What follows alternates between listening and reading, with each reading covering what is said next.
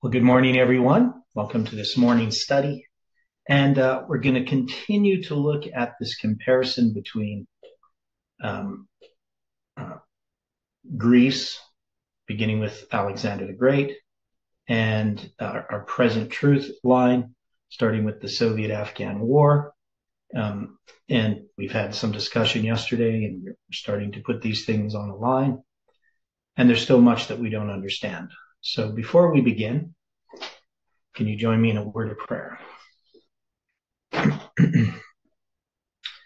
Dear gracious Heavenly Father, we are so thankful for your word and the opportunity to study it together, to have the fellowship of your Spirit as we seek your presence and seek understanding. We know, Lord, that much of this deals with the world's history, but we know, Lord, that it applies to each of us individually, that it is present truth, and that the understanding of it can increase our faith and trust in you, and promotes the completion of this work that you have begun upon the earth. So we just invite your Spirit to be our teacher as we study these things. We pray for one another. You know the needs that we have, and we know, Lord, that you have purposes that we do not understand fully. So help us to trust in you and be with us now. We pray and ask in Jesus' name. Amen. Well, good morning again.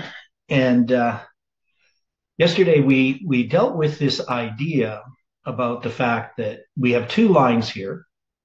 One is 1989. It begins in 1989, where the king of the north defeats the king of the south. And then we're trying to understand this battle. The king of the south in our history is going to be involved in, well, that's the Soviets, but in this Soviet-Afghan war that we have that precedes the time of the end on November 9th, 1989. And so that precedes that war, we're going to have a battle where the North defeats, the king of the North defeats the king of the South. Now in 323 BC, we have Alexander the Great. Now this is the period of darkness. So that's what we're really trying to understand here. How does this relate to the time of the end? We put the time of the end as the death of Alexander the Great. Now Alexander's death, of course, is just what's going to mark that scattering of his kingdom. Now, of course, he conquers Persia. Well, in this case, we would look at Alexander the Great being Greece, would represent globalism, the king of the South. And so we had some discussion about it and how to understand the parallels of these histories. And we know that in 1798, the king of the South defeats the king of the North, and in 1989, the king of the North defeats the king of the South. And so it's not inconsistent to say that we have a line, because we have a line that begins in 1798, where the king of the South defeats the king of the North, and we have a line in 1989 where the king of the North defeats the king of the South. So it's not incongruous to have this type of design in two parallel lines. Now, of course, we have the death of Alexander, which, I mean, technically he would be the king of the South. He's the king of the globalists of Greece.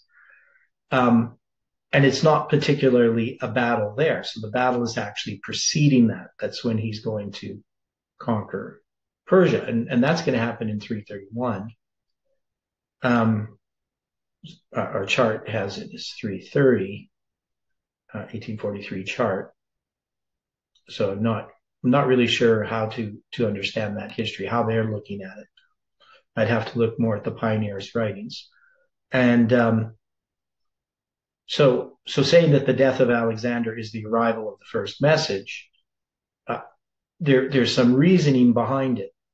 And November 9th, 1989, I mean, this defeat of the king of the South by the king of the North, it happens, gradually. It starts November 9th, 1989 in some ways. That's the date we mark.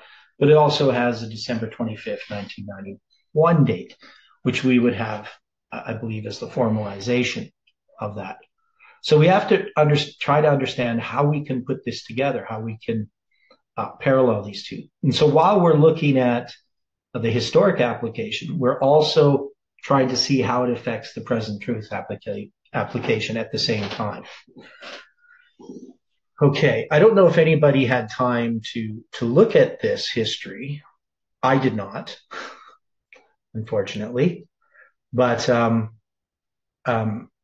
if we try to look up this, if you try to look up Daniel chapter 11 and you go online and you want to find out about this history, they're always going to put Antiochus Epiphanes in there, right? Which we don't have. Right? And they're going to put Antiochus Epiphanes. It's a later interpretation of that. So I don't know. It would be nice if somebody just gave us, we had a nice list, and I've been trying to find like a nice list of all of these battles. So which battles are you talking about? All the battles between the Seleucid and the Ptolemaic empires. Okay. So, I just, now they call these the Syrian Wars. There's a series of 6 wars between the Seleucid Empire and the Ptolemaic Kingdom. Okay, so if you go to Wikipedia, I guess we can go there. So we just take a quick glance here at Wikipedia. These are the Syrian Wars, right? It says there's 6 wars between the Seleucid Empire and the Ptolemaic Kingdom of Egypt, successor states to Alexander the Great's empire during the 3rd and 2nd centuries BC over the region they called Kol Syria, which is Hollow Syria, one of the few avenues into Egypt. These conflicts drained the material manpower of both parties and led to the eventual destruction and conquest by Rome and Parthia. These are briefly mentioned in the biblical book of Maccabees. And they don't mention that it's in Daniel's prophecies, but okay. Now they have, so there's the Diadochi, I'm not sure how you pronounce that. Wars. What's that? The Diadochi. Diadochi? Okay. Yeah, they have it here. Diadochi. No, they have it as Diadochi, is what they say. Right? See there, the Diadochi. Okay. Anyway, doesn't really matter. They say there's Koine Greek, Diadochi. Anyway.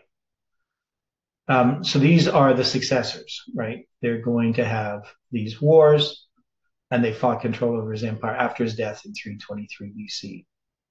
So originally you have Ptolemy, Antigonus, Cassander, and Seleucus as the last remaining at the end of the wars of the successors. So when the Bible talks about these 4, I've sometimes seen criticisms, well, there was more than 4. Well, there was more than 4, but at the end of this period, there's going to be 4. Now, so we have those wars. So it says that Hollow Syria came under the rule of Antigonus I Monothalamus. And in 301, Ptolemy I Soter, who 4 years earlier had crowned himself king of Egypt, exploited events surrounding the Battle of Ipsus to take control of the region. Victors at Ipsus, however, had allocated Hollow Syria to Ptolemy's former ally, Seleucus I Nicator, founder of the Seleucid Empire. Seleucus, who had been aided by Ptolemy during his ascent to power, did not take any military action to reclaim the region. Once both were dead, however, their successors became embroiled in war. So they have these first wars, the Diadochi Wars, Diadochi.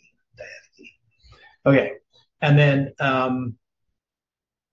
a decade into his rule, Ptolemy II faced Antiochus I. the Seleucid king who was trying to expand his empire's holdings in Syria and Anatolia, right? So this is the first Syrian war, right? And Ptolemy, so it talks about these wars, um, and these wars are mentioned, some in more detail than others, right? We know about this part here. I'll just read this. The First Syrian War was a major victory for the Ptolemies. Antiochus took the Ptolemaic-controlled areas in coastal Syria and southern Anatolia in his initial rush. Ptolemy conquered these territories by 271 B, extending Ptolemaic rule as far as Caria and into most of Cilicia. But Ptolemy's eyes focused eastward. His half-brother Magus declared his province of Cyrenaica to be independent. It would remain independent until 250 BC, when it was reabsorbed into the Ptolemaic kingdom, but not before having triggered a sequence of Ptolemaic and Seleucid court intrigues, war, and ultimately leading to the marriage of Theos and Berenice. Is that Ptolemy Theos, I think, right? I always get it mixed up. So they're going to say Antiochus the second Theos. Okay, so that the Berenice then is Egyptian. Okay. So then they're going to have the second Syrian war. That's going to be 260 to 253 BC. And then they're going to have the third Syrian war, 246 to 241. Fourth Syrian war, 219 to 217. So that's going to end with the Battle of Raphia, right?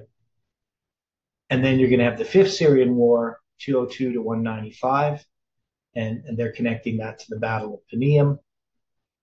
And then you're going to have the sixth Syrian war, and it's going to be this war, which we studied into. So there's the background. So there's Rome is involved here, right? So this is going to be when Rome comes into play, right? It's going to exalt itself to establish the vision in this history. Okay, so those are the Syrian wars. Would we just take each of these wars and make them a waymark? What would we do with these wars? Or do we look more closely at what the scriptures are saying as far as how we lay these out in these waymarks? I mean, we know that Rome's going to come in, and I would put Rome at the seventh waymark. So I'm not sure how we would set this up. Any ideas?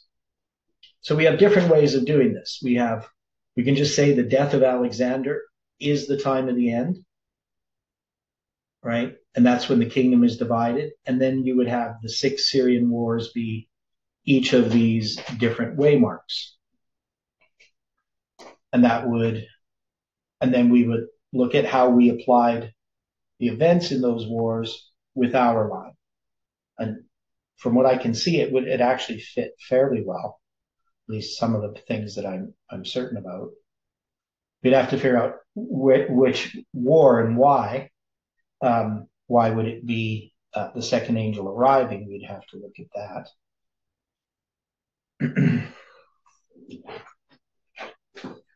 So, I mean, we could just start writing these wars in here. We could look at the scriptures themselves that then apply to those different wars. So we could say that the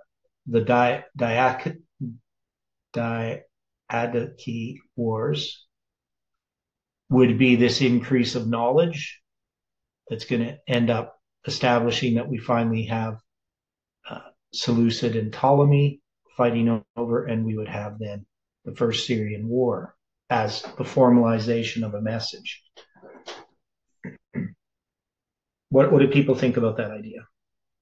So I'm saying we put the Diadochi wars in here, Diadochi. So we have the death of Alexander, marking the time of the end. What would be the increase of knowledge? Diadochi Wars. Right? So that would establish that we have then the Seleucid and the Ptolemaic empires that are then going to go to war in the Syrian wars.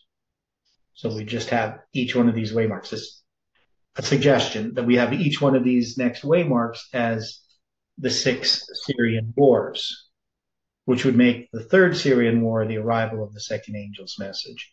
We'd have to figure out why that would be. But in our lines, we have the increase of knowledge as being like, the increase of Bible knowledge. Yeah, but this is not about the Bible knowledge, right? So remember, this is the history. So the period of darkness here, that's what we would have to look at. So what is the period of darkness?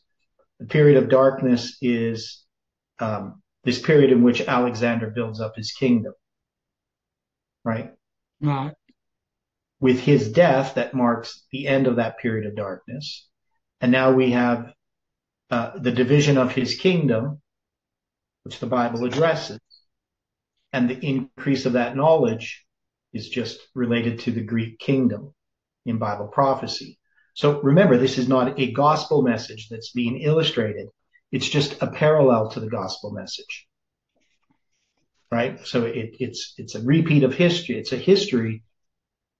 We don't have the gospel being proclaimed in this history.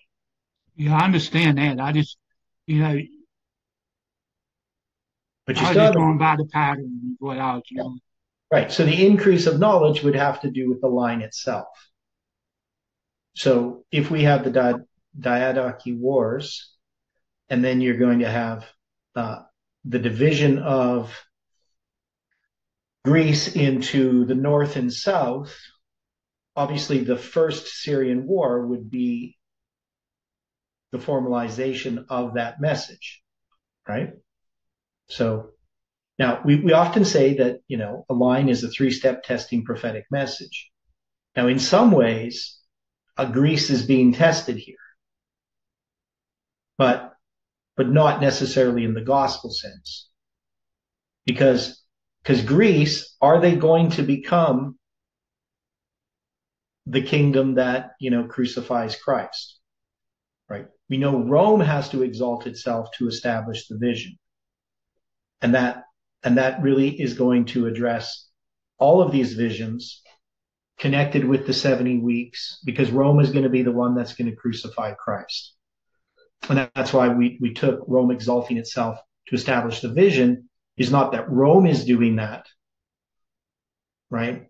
I mean, it's establishing the vision, but that's in God's providence, because Rome has no idea that it's establishing a vision or anything of biblical prophecy. So Greece is illustrating this history that parallels a line, and we use these symbols, the Battle of Raphia and Panium, etc., to address this. Now, another way that we could do this line is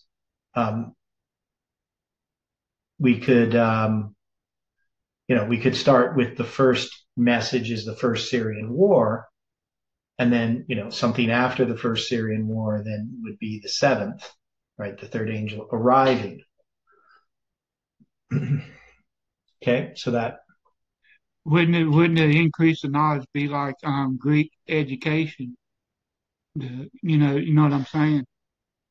yeah, I know what you're saying. I'm thinking about it, Oh, okay.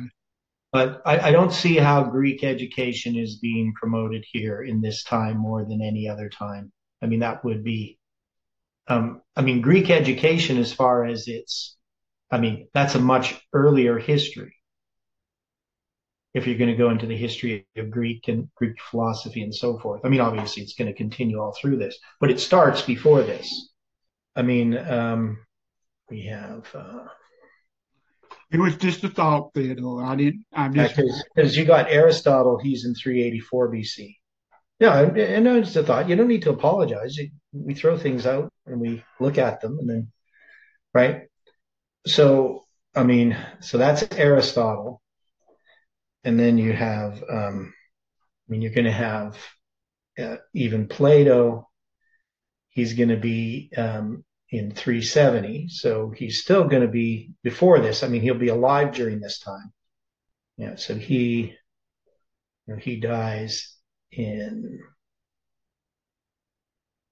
oh, pardon me. He dies. No, he's actually born in 428 and dies in 423. And so I'm looking at this wrong. And then with Aristotle,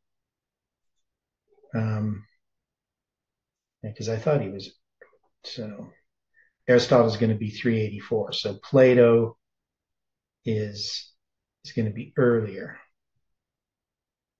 right? So you got Plato's earlier, and then Aristotle. Okay, so that's all before. Now, one of the things I like about this is if we were to look at how this Wikipedia article looks at these wars, they're going to have the Battle of Raphia under the Fourth Syrian War. That's going to be the fifth waymark, right? And then you're going to have the Battle of Paneum under the Fifth Syrian War. That would be the sixth waymark. And we already place Raphia and Paneum there, right? So, I mean, I'm just inclined to put these wars at least there, and then things that happen within the history of those wars actually marking the waymarks themselves. So maybe I'd do it like this, just as, so these are, okay, what do people think of this? Does this make any sense? Because you're going to then have, Raphia here, and I'll copy this. Right, so over here, we're going to have Raphia, and then here we're going to have Paneum. So these are the particular battles that we mark as midnight and the midnight cry. Okay. Any thoughts on this? And I don't know what we would mark here, as far as the details of the First Syrian War as the formalization of the message, whether it's just the First Syrian War itself. Would you be looking at this first war basically from about, let's say, 274 to 271 BC? Yeah, that's what they're saying, 274 to 271. So is the main issue on this the control of southern Syria? Yeah, because it's going to be the control of what they call Hollow Syria, primarily. Now, this is the one where you're going to have this marriage of Antiochus II Theos and Berenice, this Egyptian princess or whatever you want to call it. Now, as far as the formalization of the message, I mean, there's one thing interesting. It has 271 BC. We know the Battle of Raphia is 217, and both are formalizations of a message. So when we get to the Third Syrian War, this would have to be something that we could mark as the second angel arriving. So do we also, if this is the formalization, do we also then point to the arrival and the empowerment? Yeah, so the arrival is the death of Alexander. The Diadochi Wars are this sorting out till we get to a king of the north and the king of the south, who are then going to begin the Six Syrian Wars, right? So the formalization is the king of the north and the king of the south having these battles. In this case, the king of the south is going to be victorious in gaining this territory, right? And of course, we can see how this relates to the Jews in the sense that, part of that territory is going to be the area of Palestine in Jerusalem and all of that that is connected with these battles. Okay, so the major combatants in this would be the Seleucid Empire and Egypt, right? Yeah. Is there a minor combatant with this or tertiary? Well, there's definitely tertiary, there's different nations that get involved here at different times. I mean, the main thing is we're going to see that Rome is going to exalt itself to establish the vision in this Sixth Syrian War. That's where we put its history. It's connected, dealing with that history after the Battle of Panium. I mean, it's kind of there in the Battle of Panium, sort of behind the scenes, but it's really active in the Sixth Syrian War, right? And this is all about, this line is bringing us up just to the end of Greece, when Greece basically, now Rome is going to come into this history now. So there's still lots that we have to look into, but when you get to the Sixth Syrian War, that's going to bring us up to like the Battle of Pydna and things like that. And so, I mean, one thing is we could put Pydna as the seventh waymark, and then you're going to have what ends up happening after that, which sometimes are termed the Seleucid dynastic wars, sometimes being the Seventh Syrian War, right?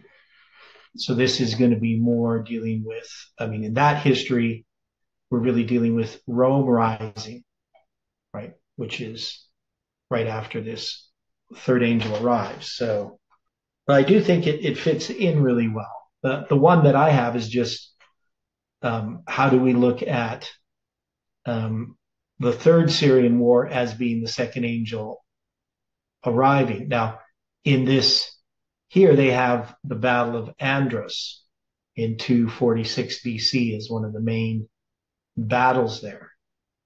But it's going to be, 246 to 241. So it's going to be, it's also known as the Laodicean War, the Third Syrian War. And that's just because of dealing with Laodice and Berenice, right? So we know that we studied this from the Bible's point of view, right? So we'd have to figure out why that's the second angel arriving. What does that mean? And so we'd have to look more into this history of these wars to understand the details and how they parallel these histories. But I think the initial idea is fairly sound, right? That we could put the wars this way, rather than starting the first war with the first angel arriving. We put the death of Alexander as the first angel arriving and the division of his kingdom. And this parallels what we've already understood about the parallel to our history. So we've already put the death of Alexander as November 9th, 1989. So when we look at the scriptures here and we start marking out, well, here, let's do it this way, because we've already done a lot here. So we have all of this Soviet-Afghan war. This is this period of darkness. And then when he shall stand up at the height of his power, November 9th, 1989, his kingdom shall be broken. So we mark that as the time of the end. It's November 9th, 1989. It's going to be 323 BC. And now we mark, well, the way that we put this, the height of his power is November 9th, 1989. And his kingdom is broken in December 25th, 1991. So we just put that all as one history. That's what we mark as the time of the end. So I don't know how we can connect that symbol with this line. So once you have the Soviet Union fall, right, there's this period of time in which it falls. So in some ways, we're putting, this history of the Soviet-Afghan War up to February 15th, 1989. And then we have this period in which they fall. So probably what we would do with these lines is we would put this here. I guess I'll better do it this way. So that's that period of 777 inclusive days. So that's one way to do it. We could put even the formalization of the message is December 25th, 1991. That's another way to do it. And then we'd have to line that up with the first Syrian war. So either this or that. I think what I'm going to do is I'm going to change this. So, well, I don't know which is right at this point, but I think the way that I looked at this before, at least the way I was thinking of it, was that it parallels like this. And so this period of 777 days would mark this parallel to the Diadochi Wars. So that becomes the increase of knowledge in this line. Now, so when we're looking at this line, when we're looking at our present truth line, it's not the same as our other lines that we have had necessarily with November 9th, 1989 is the time of the end. Because we would have to look at what's happening with the Soviet-Afghan war, what it symbolizes, and how this history bears out. So one of the things we're looking at is this has to do with the UN, right? So the UN is involved in this. With the end of the Soviet Union, you're going to have the transition to the UN. And one of the things that ends up happening with this history, so you got, we have Mikhail Gorbachev, and so his retirement and marks the end of the Soviet Union. So there's going to be lots of things involved here. And I'm looking at some old articles here. Anyway, we look at that. That's where the transition happens. Transition from the Soviet Union being the globalist, the atheistic power. We're just saying, with the end of the Soviet Union, obviously, it can't be that power anymore, and that's going to be transferred to the UN.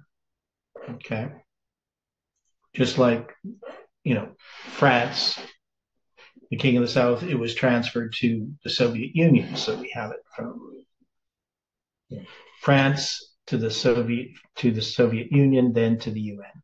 So it takes over that role, right? So it's divided towards the four winds of heaven. This is globalism. So it's not going to be under one ruler. So that's the UN. His kingdom shall be plucked up even for others besides those, right? So we're just saying that this is going to be the UN. And the king of the south, Ptolemy the First, so the UN, the globalist, shall be strong, and one of his princes, Seleucus the First Nicator, and he, Seleucus the First, USA, shall be strong above him, and have dominion, gain the territory of Syria. That's Aram in Hebrew. The global economy, his dominion shall be great. Dominion, largest territory of the Hellenistic empires, controls the trade routes, and in the end of years after the first and second Syrian wars. And so we put 9/11 as the empowerment of the first angel, right? So, and that's what I would put. They, Ptolemy the second Philadelphus, and Antiochus the first Soter shall join themselves together, conclude peace in 252. 9/11 is the arrival of the second angel. So we've done some of this work already. So the way that we have understood this is going to be 252 BC, and that's going to be marked at the second angel arrival. Right? In our history, this is going to be 9/11, but then we have this empowerment. Are people following this? Is this making sense at all? So 9/11 is both the empowerment of the first angel and the arrival of the second. So the Second Syrian War also marks 9/11, and the events in the Second Syrian War. So some interesting things in here as I'm looking. So there's this, well, I'm going to read it here. So let's go through and read what Wikipedia says about these wars. Okay, so the First Syrian War is just this control over this area. Second Syrian War, Antiochus II succeeded his father in 261 and began a new war for Syria. He reached an agreement with the current Antigonid king in Macedonia, Antiochus II Gonatas, who was also interested in pushing Ptolemy II out of the Aegean, that's the Aegean Sea. With Macedon's support, Antiochus II launched an attack on Ptolemaic outposts in Asia. Most of the information about the Second Syrian War has been lost. It is clear that Antigonus's fleet defeated Ptolemy's at the Battle of Kos in 261, diminishing Ptolemaic naval power. Ptolemy appears to have lost ground in Cilicia, Pamphylia, and Ionia, while Antiochus regained Miletus and Ephesus. Macedon's involvement in the war ceased when Antigonus became preoccupied with the rebellion of Corinth and Chalcis in 253, possibly instigated by Ptolemy, as well as an increase in enemy activity along Macedon's northern frontier. The war was concluded around 253 BC with the marriage of Antiochus to Ptolemy's daughter Berenice. Antiochus repudiated his previous wife Laodice and turned over substantial domain to her. He died in Ephesus in 246 BC, poisoned by Laodice, according to some sources. Now here in this one, it's not going to mention 252, but we have 252 in our previous studies. So we have 252 here. That's the Second Syrian War. Okay, so the Third Syrian War is going to be 246. So maybe I got this backwards. Trying to understand this here. Okay. Yeah, so that's dealing with the Second Syrian War. That would be 252. I have that as the arrival of the second angel. Any thoughts about this? I don't know how people want to look at this. So we have the Third Syrian War is marked as 246 BC. And that should be our second angel arrives. But we had done in our study, we had put 252 BC as the second angel arriving. So we didn't quite line up the six Syrian wars exactly like that. Right? So we had 252 when they conclude peace. And so that's really part of the Second Syrian War. So we don't really have the Third Syrian War listed here in our study. Is this too complicated for people to think about? No, it's just when we're placing this more on a line, it reinforces what we have been addressing. Yes. Yeah. And I think, we don't necessarily have to have each one of those waymarks as these Syrian wars as understood by Wikipedia, right? Because the Bible isn't necessarily saying the First Syrian War is this waymark and the Second Syrian War is this waymark and the third. It's the events here that are significant along with the symbols that we would then attach to this. So the First and Second Syrian War are going to be involved in this history. The history of the empowerment of the first angel and the arrival of the second. Right. So we have the empowerment of the first angel, because we had the formalization as being when they start these wars. And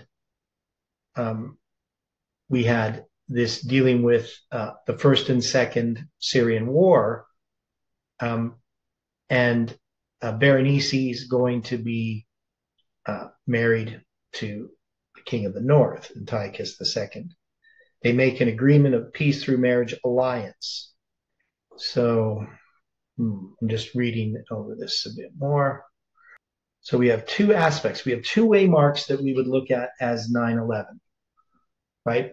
The empowerment of the first angel and the arrival of the second. And we're saying that when they can conclude peace in 252 BC, that's the arrival of the second angel message. But 9/11 as the empowerment of the first angel has to do with the first and second Syrian wars. So after those wars, they're going to have this peace agreement. But the first and second Syrian wars would be the empowerment of the first angel. Now we had this phrase, and in the end of years, right? That we had looked at. Don't see my footnotes on it. Why we didn't do anything with that as far as how do we understand that end of years? And in the end of years, that is after the first and second Syrian wars. So the first and second Syrian wars are this period that we would call the years. It's going to end at 9/11. That's going to be the conclusion of that. So we have this thing that we call the years. So how are we going to address that? And this isn't going to be the same as the line down here because that's a different line. So we're going to say that, the formalization of the message is the beginning of these wars. So I guess the way that we would do that, let's go back to the diagram. Okay, so what we would have here, so this is going to be dealing with the first Syrian war. Okay, so the first Syrian war, and then we're going to have the second Syrian war, and it's going to be this conclusion here, that this is the conclusion. This is the treaty of peace in 252 BC. So that's going to be the second angel arriving. So that's one way we could look at it. Now, that means the third Syrian war isn't really one of the waymarks here. Now, in their list of the third Syrian war, they're going to have the Battle of Andros. And as far as the scriptures are concerned, let me see here.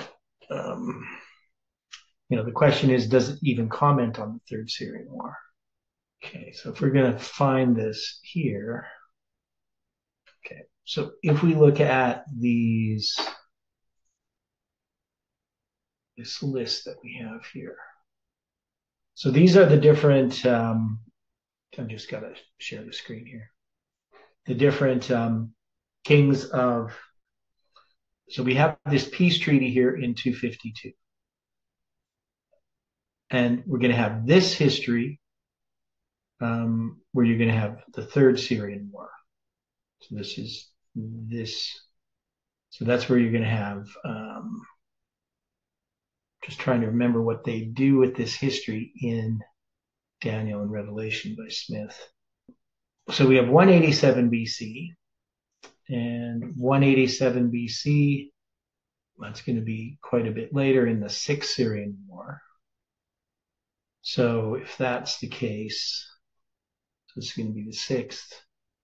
Just trying to remember where the third Syrian war. So it's going to start here at 246 with Ptolemy III. So it's basically 246 to 241. So does the Bible address that war when we look at that? I don't think it really addresses it in any kind of detail.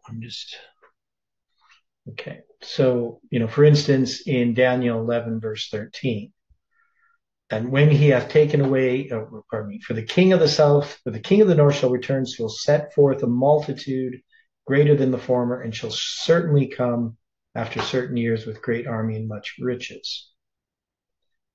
Right? So this, So and Daniel 11:11. So we're going to be dealing here with the Battle of Raphia and the Battle of Panium.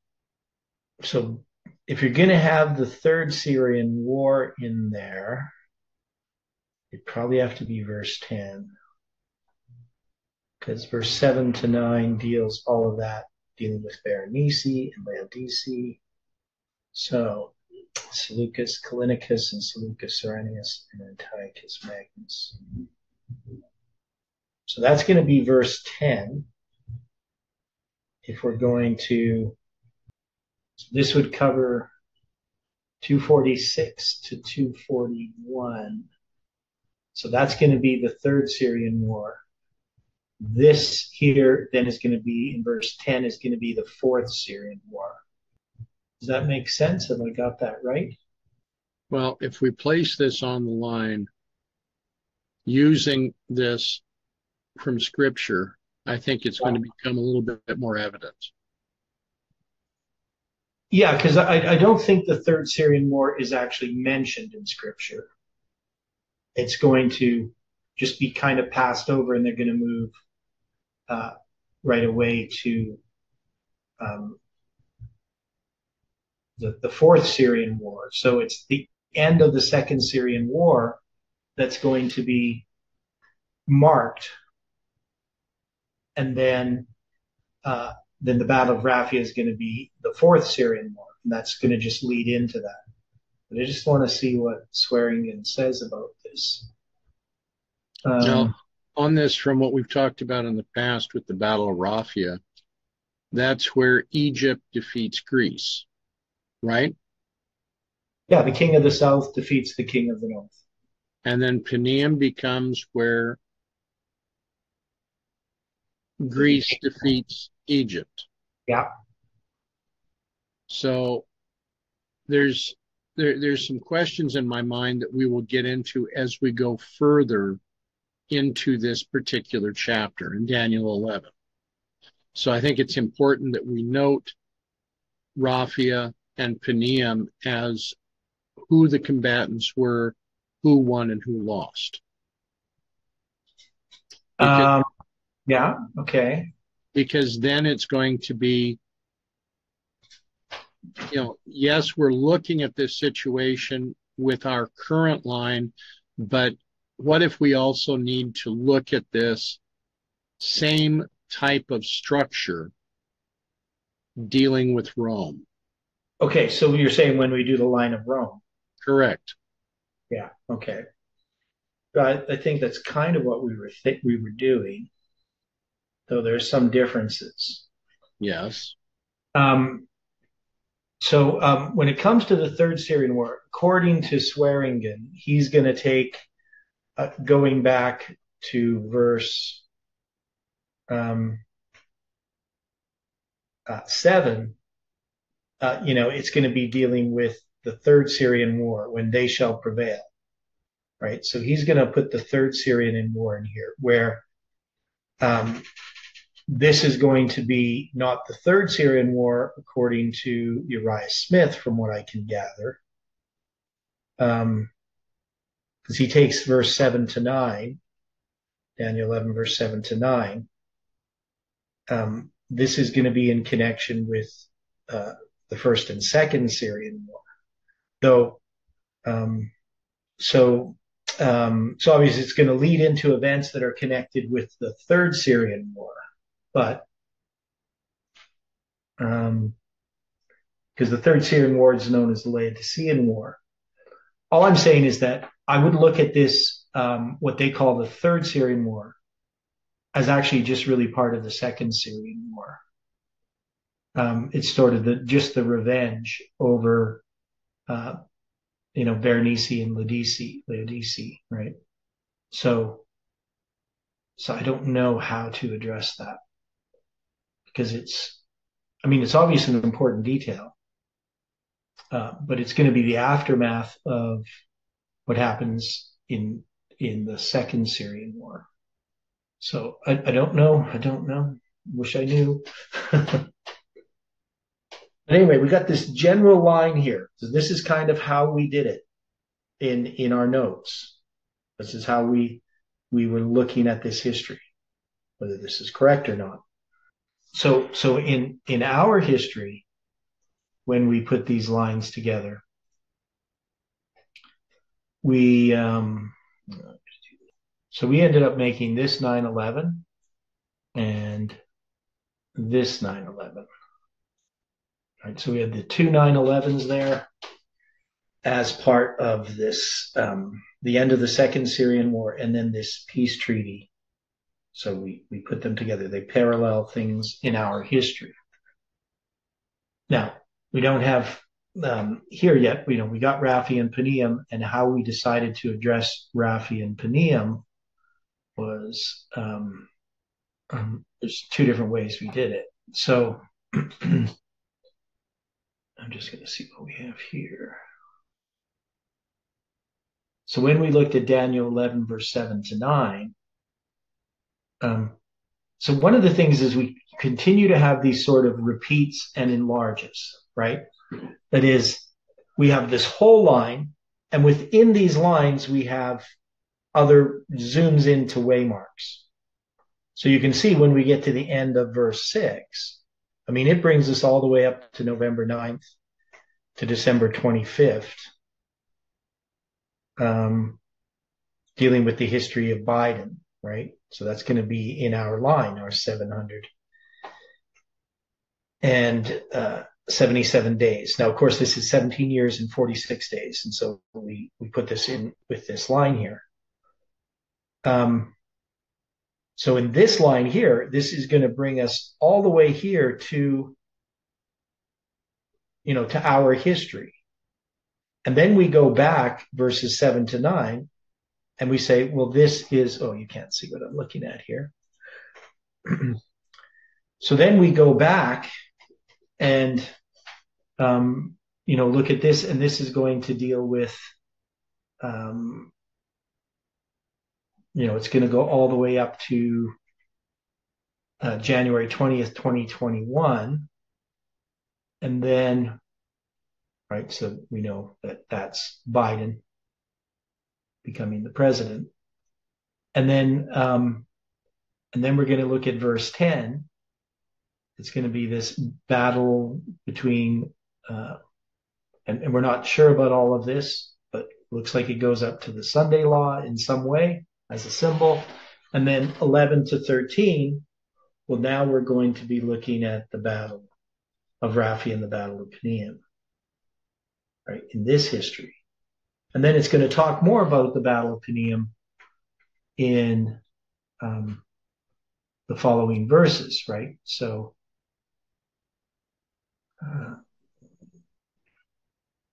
there's a lot of information, and so so it's not that simple. We have to try to understand what Raphi and Panium are in our history based on what we see here.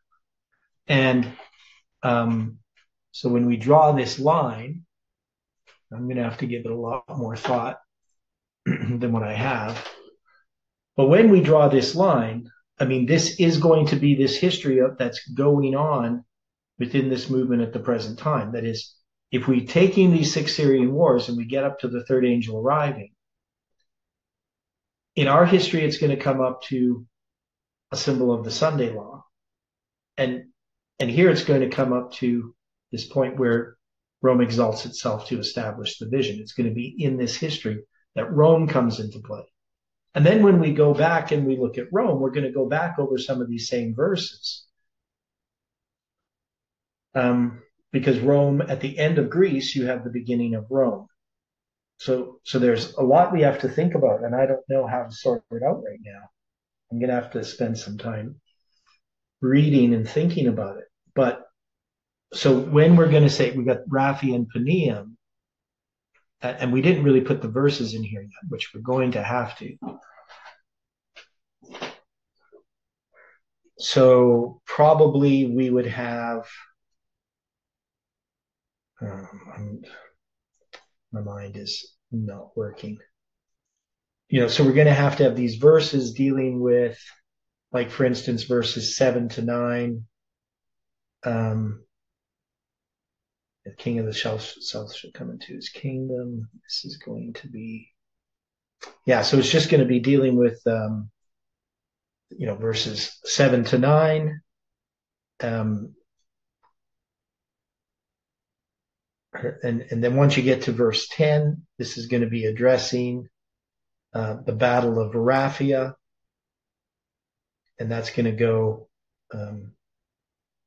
verse 10 and 11, I guess, because it's the preparatory stuff to Raphia. Then verse 12, because once you get to verse 16, you have actually Rome, right? So Rome is going to be in verse 16. So, but Rome is there also because the robbers of the people shall come to exalt themselves to establish the vision.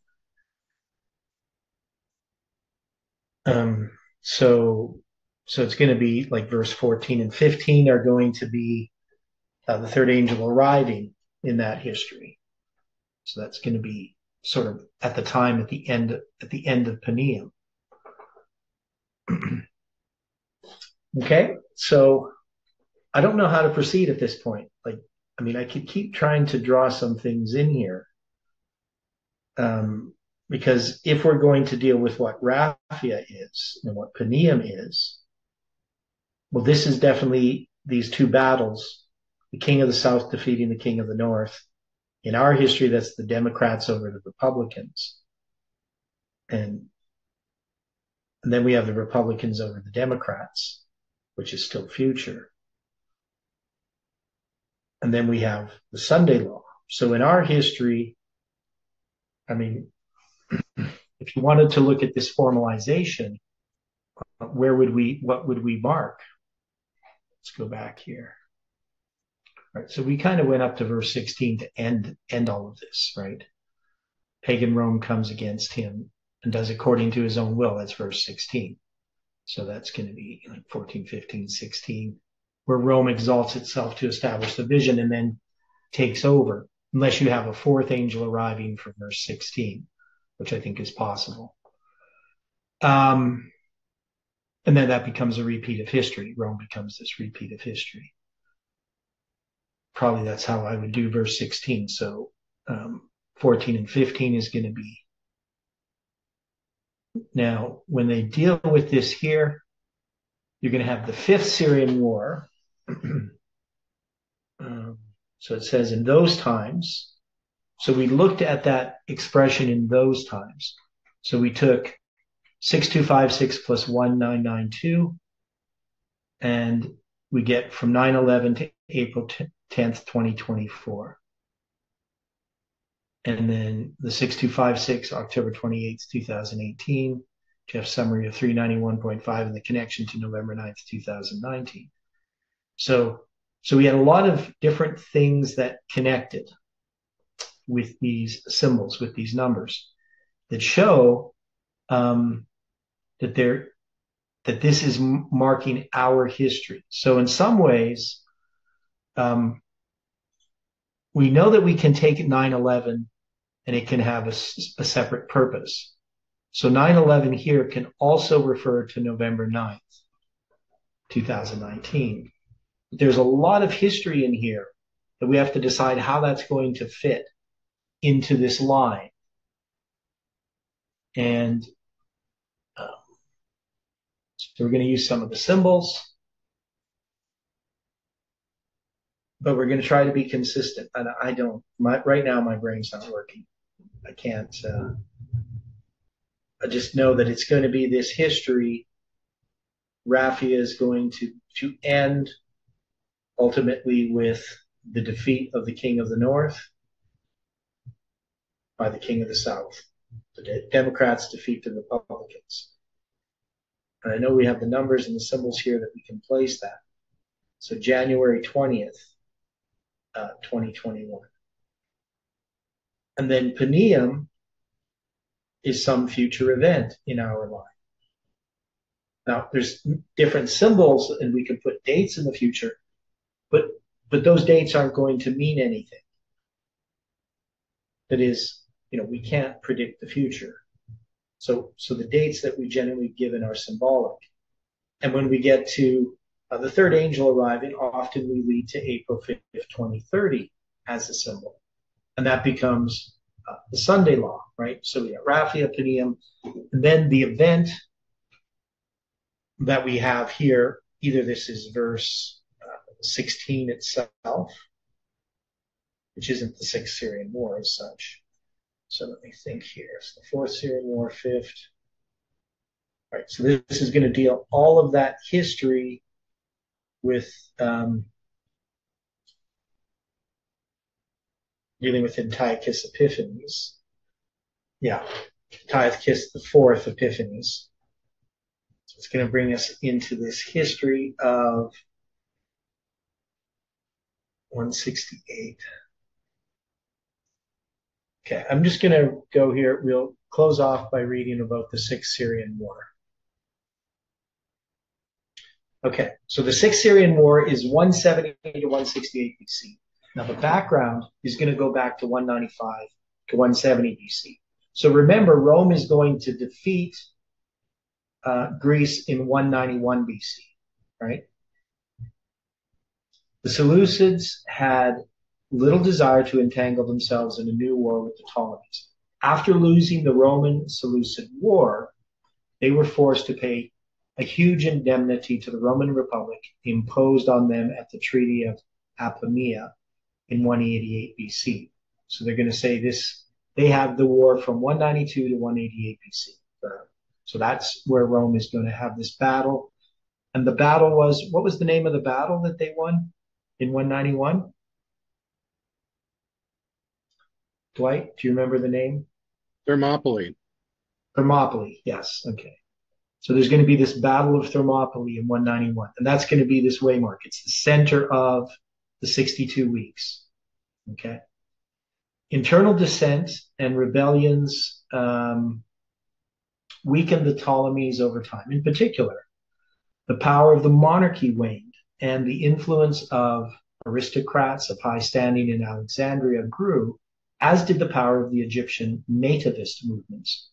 Ptolemy V seemed to possibly be intending to raise funds to finance an attempt to reclaim Coal Syria, but died unexpectedly in 180 BC.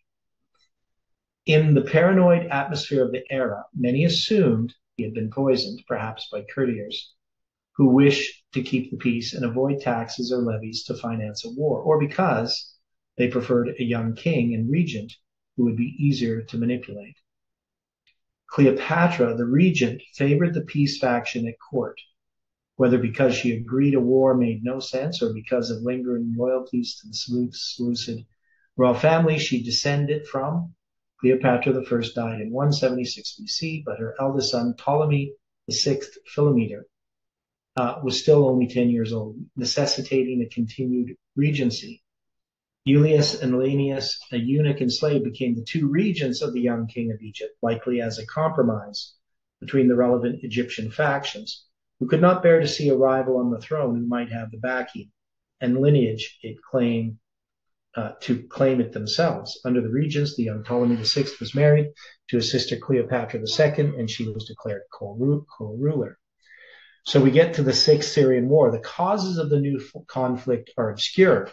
Relations declined between the two powers, with both sending emissaries to Rome, then bogged down in the Third Macedonian War, asking for military support against the other before the war even started. In 170 BC, Ptolemy's younger sibling, Ptolemy VII, or the eighth, Physcon, was declared a co-ruler as well in order to bolster the unity of Egypt. The three siblings range from 10 to 16 years of age. While the causes are still not entirely clear, Ptolemaic regents Julius and Lanius seem to have instigated the formal declaration of war on the Seleucid ruler Antiochus IV Epiphanes. This was possibly out of a desire to find a unifying issue to rally the state around, possibly due to political gains in the pro-war faction and likely influenced by a vast misunderstanding of how easy it would be to win such a war. Antiochus IV had gotten word of Egyptian preparations for war and was in Tyre in July and August in 170 BC, preparing his forces, and reached the important strategic town of Pelusium on November 170 BC. Just as the Ptolemaic army moved out of Pelusium to begin its invasion of Hollow Syria, the Seleucids defeated the Ptolemaic army in the Sinai Desert, perhaps due to Egyptian surprise at the Seleucids being ready to fight immediately. Ptolemaic losses mounted as they retreated to Pelusium. The Pelusium quickly fell with little loss of life and surrender of the Ptolemaic army. Pelusium was the gateway to the rest of Egypt. With it under control, Seleucid supply lines were secure, and Egypt was in grave danger. Antiochus took Naucratis and camped near Alexandria, potentially threatening a siege. Okay, so there's lots here dealing with this Sixth Syrian War. I don't see anything particular interest yet. Other than, we have Rome involved a little bit so we do have this. So this part here, this is important. Okay. In Antiochus's absence, Ptolemy VI and his brother Ptolemy Physcon were reconciled, possibly after a brief civil structure. Antiochus, angered at his loss of control over the king, invaded again in 168 BC. The Egyptians sent to Rome asking for help, and the Senate dispatched Gaius Pompilius Lanius of Alexandria. So we've read about this before. Meanwhile, a Seleucid fleet seized Cyprus, and Antiochus's army took Memphis again. Well, at Memphis, he even issued an official decree as Egyptian king. The Ptolemaic armies failed to offer any major field battles, instead staying fortified in garrisons. Antiochus was now prepared to march on the capital of Alexandria again. At Eleusis, on the outskirts of Alexandria, he met Pompilius Lanius, with whom he had been friends during his stay in Rome. But instead of a friendly welcome, Pompilius offered the king an ultimatum from the Roman Senate. He must evacuate Egypt and Cyprus immediately. Rome had only just recently defeated the Macedonians at the Battle of Pydna, potentially freeing up armies with which it could credibly strengthen the Seleucids. Antiochus begged to have time to consider, but Pompilius drew a circle around him in the sand with his cane and told him to decide before he stepped outside of it, outside it. Antiochus chose to obey the Roman ultimatum to avoid a new Roman-Seleucid war, a retreat that Polybius described as personally humiliating for Antiochus. The day of Eleusis ended the Sixth Syrian War and Antiochus's hopes of conquering Egyptian territory. Still, the Ptolemies were greatly weakened by the war, as well as the conflict between the Ptolemy VI and VIII. A rebel named Dionysius Petrosarapis would attempt to exploit the animosity between the two Ptolemy brothers and start a series of revolts. So we can say with certainty, drawing this circle around